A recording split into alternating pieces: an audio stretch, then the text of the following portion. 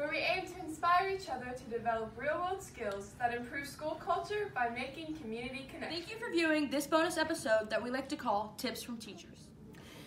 Hey all you TVS Panthers, I'm so glad that you're watching this today. Guess what all great successful leaders need? They all need a great morning routine. So I'm here today to give you 5 tips or 5 things to think about when you're looking at a good morning routine to be a leader.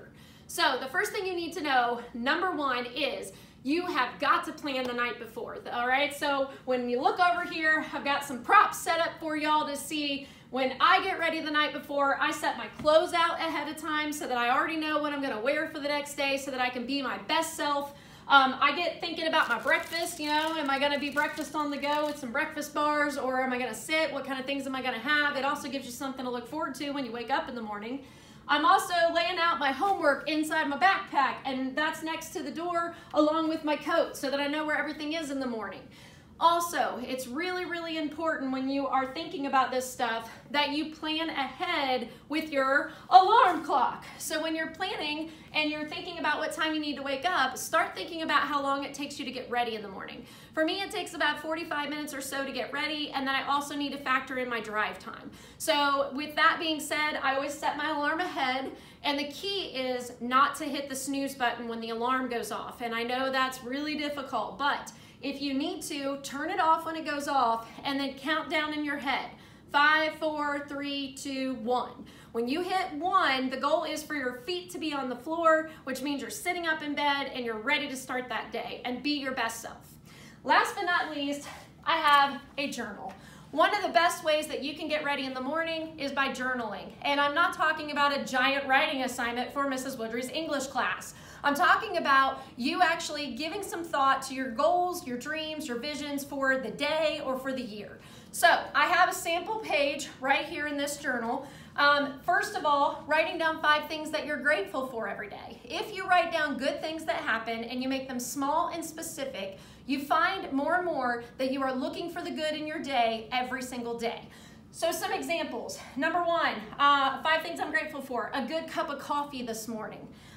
Sunset that I watched last night maybe. My best friend's joke yesterday. She told something that was really, really funny. Having the 2-hour delay yesterday, so we got some extra rest in the morning.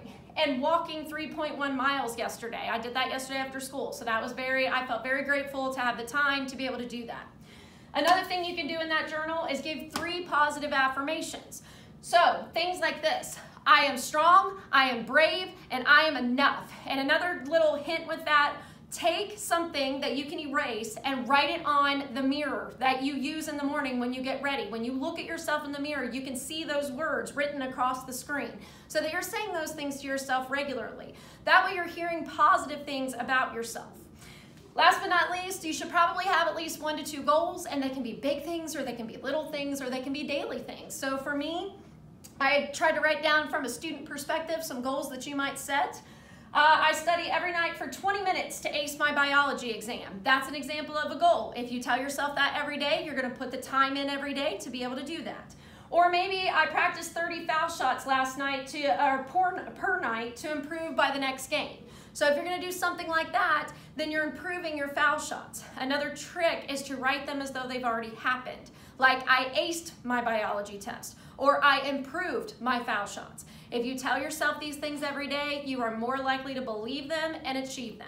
So at the end of the day, if you want to be a great, successful leader and follow kind of what we hope to instill here in TVS Panther Country here, then I hope that you are able to take these tips and improve and revise your morning routine and get going.